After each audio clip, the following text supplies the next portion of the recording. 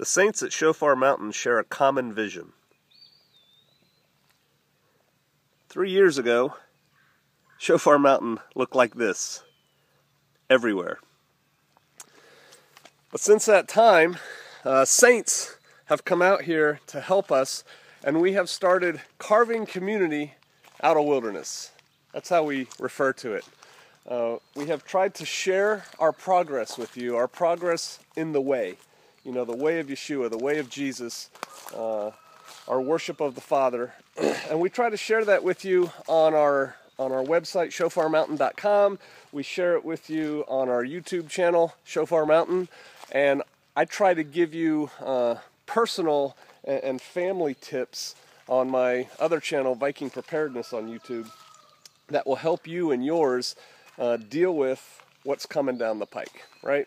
And so we have tried to help you. My whole goal in these regards is to motivate you, to encourage you, to exhort you to live somewhat like we are living, or to try and do some of the things we are doing, whether that be our worship of the Father, or trying to come out of her, my people, and get out of that rat race. You know, maybe simplify your life a little bit. And so that's what we've been trying to do for you. It's not easy. It's hard. Giving up those things, is a sacrifice of some sort until you get used to it, and then it's like, okay, not so much of a sacrifice. So leaving here would be a sacrifice. The other day, I did a video. We had some roads, and here on Shofar Mountain, we have about, 2.5, 2.25 miles of roads and trails that we have built in the last few years. That the saints have come out here and built, in many cases with hand tools, and I did a video. We had these rains, and one of our roads washed out, and it's an important road, and the road we have to use, and we could not drive vehicles down it anymore. And so we started getting after it, like we do, with shovels and picks and wheelbarrows. And then one of our neighbors showed up, and he had a tractor. And in about 4 hours, he did the work of about 100 men. It was amazing how much work that tractor could do. And so we decided on Shofar Mountain, we really need a tractor, right? We're on many, many acres. We're trying to carve this community. We're trying to share it with other saints. We're trying to provide a place of refuge. And that all requires work in addition to just the day-to-day stuff. I mean, we've got to haul humanure, right? We haul that to our orchards. We haul rock. We haul logs, building supplies, yada, yada. We need to maintain our roads so that people who show up on Shofar Mountain to visit, and we have a constant stream of visitors here, they don't all drive pickups and SUVs, right? And some of these roads are a bit difficult for, your Toyota Corolla to show up on. So we need a tractor. Now, our neighbor had a used tractor, and it cost about $5,000. And what you did not see in the video was that tractor broke down 3 times while we were filming that video, and we had to stop and repair it. And so we had a little powwow here on Shofar Mountain. We think we want to spend about $10,000 to get a slightly better, as far as condition, tractor, because we do not yet know how to work on tractors. And so buying a tractor that required us to work on it, the first day we got it, probably wouldn't be such a good idea. And we want to put a bucket on it, and we want to put a box blade on the back of it, again, so we can maintain our roads and trails.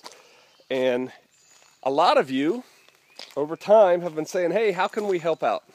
Now, I appreciate the offerings that some of you have been regularly sending to Shofar Mountain to help with the ministry. We do appreciate that. I thank you for that. I bless you for that, for blessing me.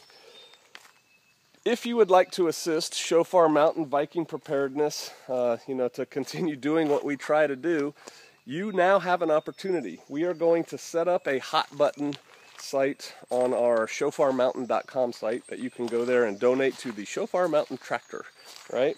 Or you can do it to our PayPal account, and our PayPal account is vikingservices@hotmail.com, and you can donate there, but please put in the note for the Shofar Mountain tractor, or for tractor, or something like that, if you want to help contribute to this. It's cheesy, but I think it's kind of fun too. Everybody who donates $100 or more, gives an offering of $100 or more, we're going to put your name on our tractor when we get it. And the person who donates the most is going to get to pick the name of the tractor. And finally, anyone who donates $1,000 or more to the Shofar Mountain tractor, we're going to send you a piece of Shofar Mountain that you can proudly display on your mantelpiece or in your garden or on your porch. It'll be a rock, right? We'll send you a rock from Shofar Mountain. But, you know, we thought that would be kind of neat and cool. Whatever. So yeah, if you would like to help us, we could use the help. We could use the help, and we're going to use it for a tractor. And when you contribute to the cause, we will send you an email not only thanking you, but telling you where we're at. I'm not going to post it, you know, online for everybody. You know, there's a lot of bad people out there online. But if you send us an email, I'll tell you where we're at on the contributions at that point, and so you can kind of keep track. But, yep, we got stuff like this to deal with, and we just have a lot of work to do here. We're trying to do His work for His people.